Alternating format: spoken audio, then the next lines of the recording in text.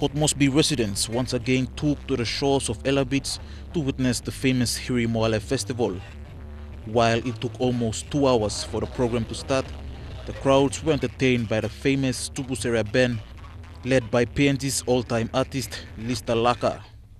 As the crowds poured into Elabits, the traffic again was another problem.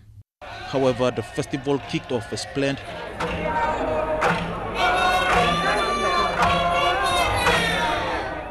And the 27 participants took the stage to impress the judges of the Hiri Queen title. While the Hiri Queens were contesting, another spectacle attracted the people: traditional face painting.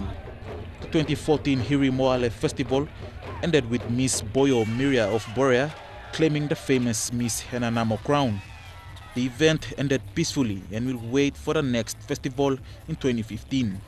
Stanley Over Jr., National MTV News.